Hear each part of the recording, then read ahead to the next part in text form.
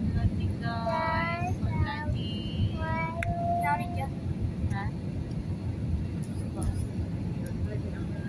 Landing guys. Going down.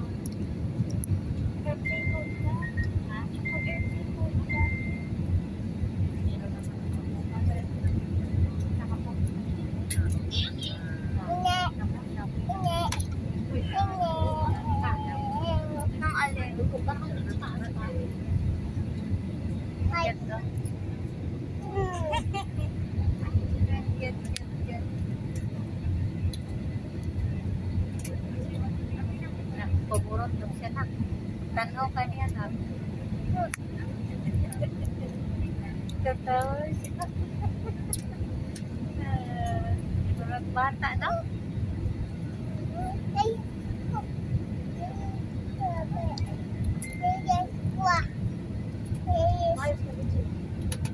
Ayos.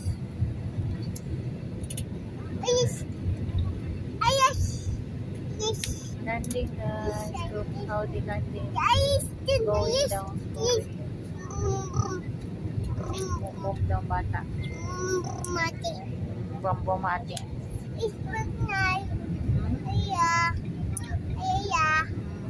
Nanay. Yan nanay. Ayaw. Ayaw ka?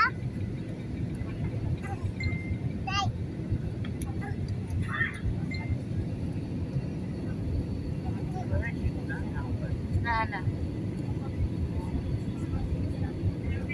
Sa Manila. On board. Tingnan mo, Ben.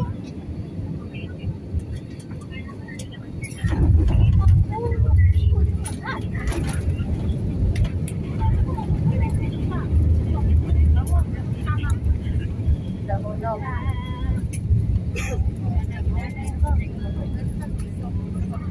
Praise God. Thank you, Lord. We're here. Thank you, Jesus.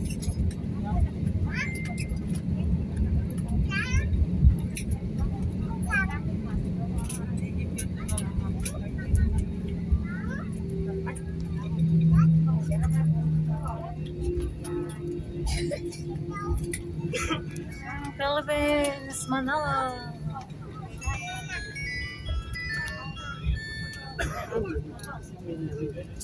Ang ganda ng flight guys. So thanks very safe. Thank you Lord. Very safe. Thank you Jesus.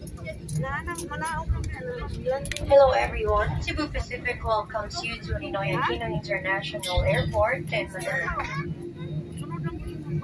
We are now proceeding to NAIA Terminal 3 for your proper and safe disembarkation. For your safety and comfort, please remain seated with your seatbelts fastened until the captain turns off the fasten seatbelt sign. Please check your surroundings to ensure you do not leave any of your personal belongings behind. Be cautious when opening the overhead bin, as heavy items may have moved during the flight. Mangyari po lamang na manatiling nakaupo at hintayin matanggal ang ilaw sa fasten seatbelt sign bago tumayo para kunin ang inyong mga kagamitan. On behalf of your entire Cebu Pacific team headed by our flight tech crew, Captain Mendoza and First Officer Crisostomo, together with your cabin crew, we thank you for making Cebu Pacific a part of your important moment.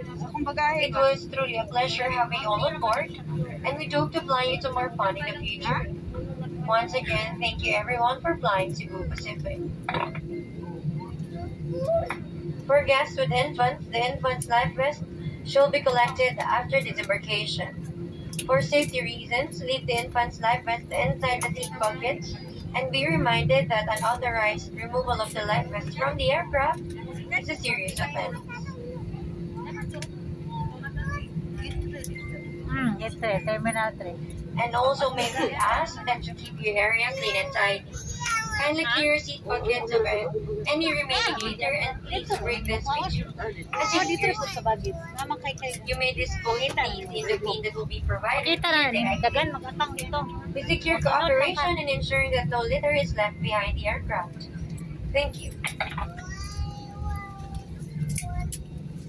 Thank you, Lord.